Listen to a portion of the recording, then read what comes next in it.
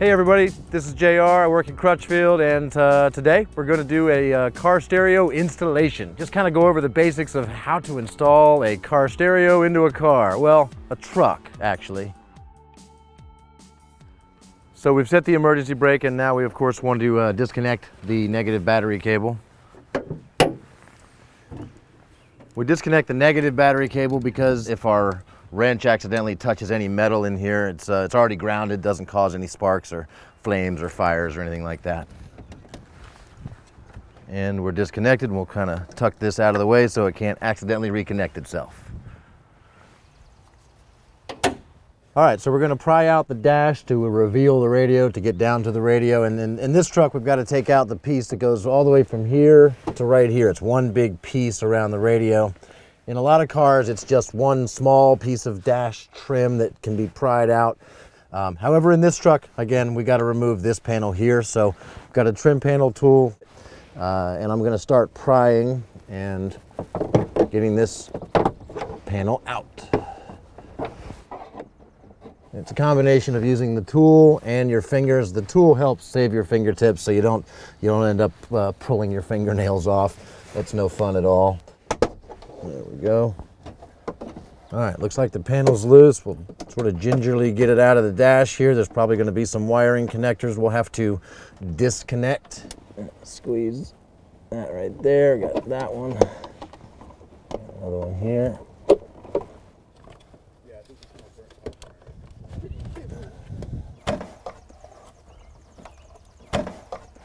All right, get the last wiring connector unplugged. I think that should be all of them. And now we should be able to take this entire panel out of the dash. There we go. All right, we've got our dash out. All right, so we've got our dash trim panel off, and now we've just got to get the radio out. And this process is fairly similar in most vehicles. There's usually some screws holding it in. It could be a Phillips head or a flathead or a socket of some kind. That's what we've got today, is a 9/32 socket to remove these 4 screws.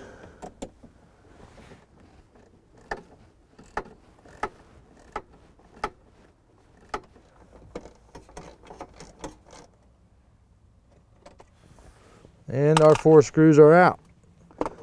So now we can pull the radio out of the dash and disconnect it.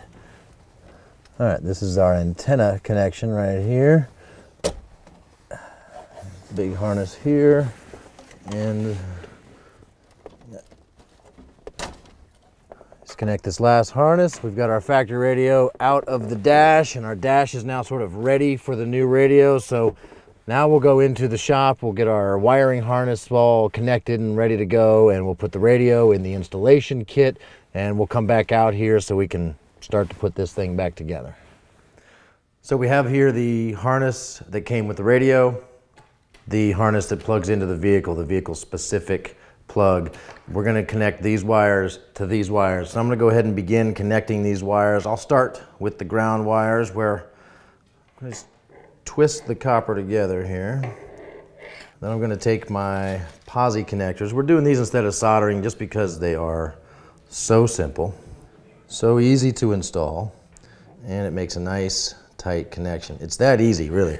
So now our ground wires are together and tight, and we can move on to our next one.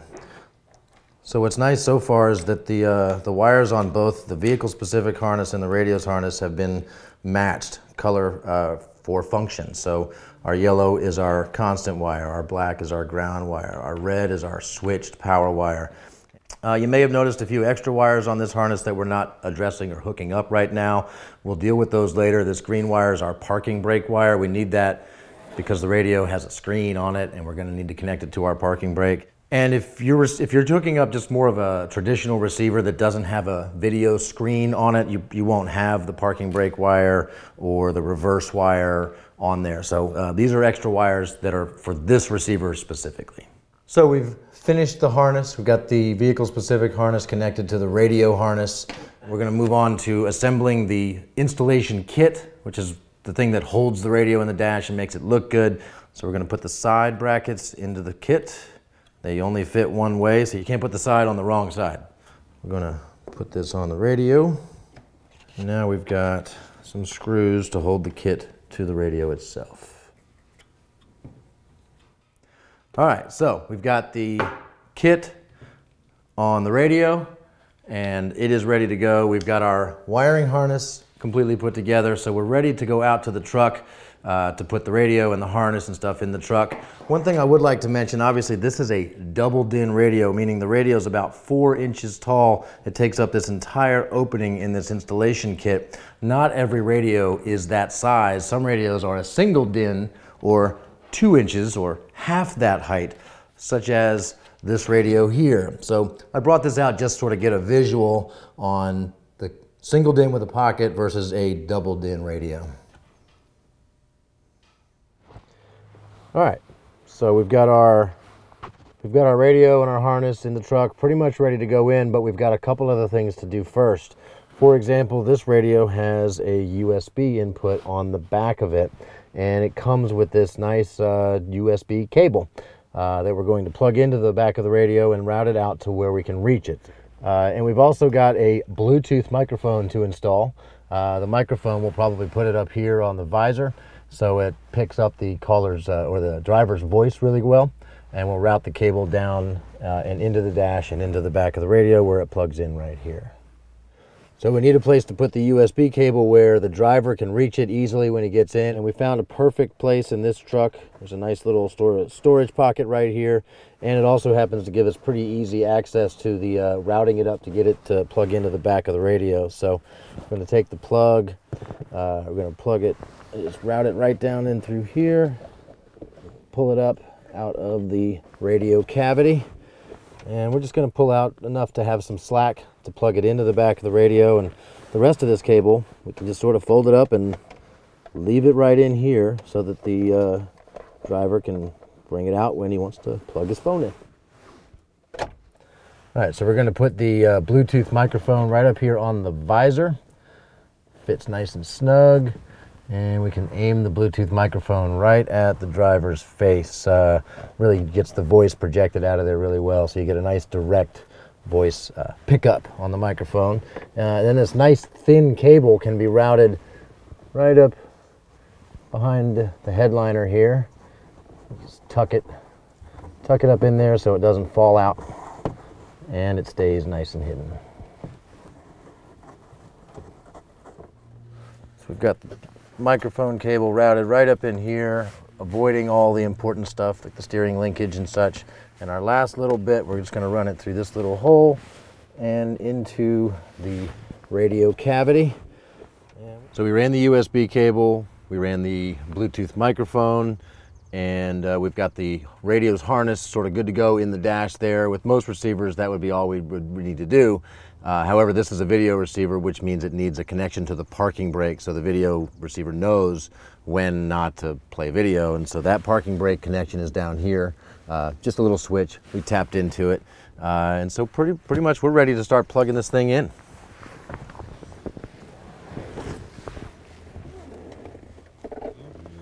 All right, so we're ready to connect the radio and slide it into the dash and test it and make sure everything works. We'll start with the steering wheel control interface right there. That was pretty easy. Next we will do our Bluetooth microphone, which plugs in right next to that. Let's see. We've got the USB cable that we ran earlier. We could plug that into the USB cable input here. We've got our radio harness. The radio side of that connection goes right into the back of the radio. And last but not least, we have our antenna connection, which is our shortest wire. And the antenna connector is right here on this side of the radio, which is good because, again, that cable's kind of short.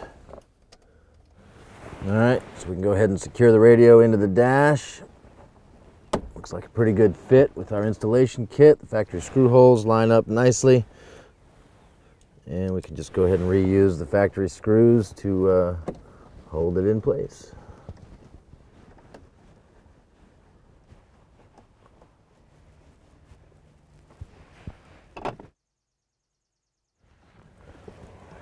All right, so we've got our radio in, we've got it all connected, and now it's time to put our dash panel back on. And oh, this is why we did the emergency brake, by the way, because sometimes you got to put it in gear to clear room to put your dash panel back on. And you got to bend it just right to get it in there. There we go. And now we can go ahead and make all these connections and hook it up and test it up.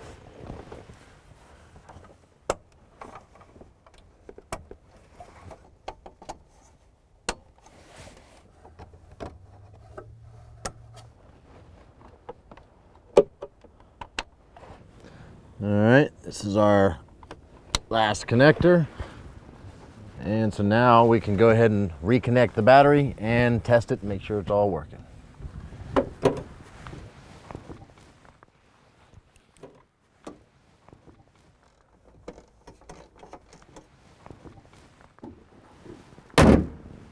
Got our battery connected and we can go ahead and test it out. Put the key in the accessory position. All right, let's see if it paired with my phone.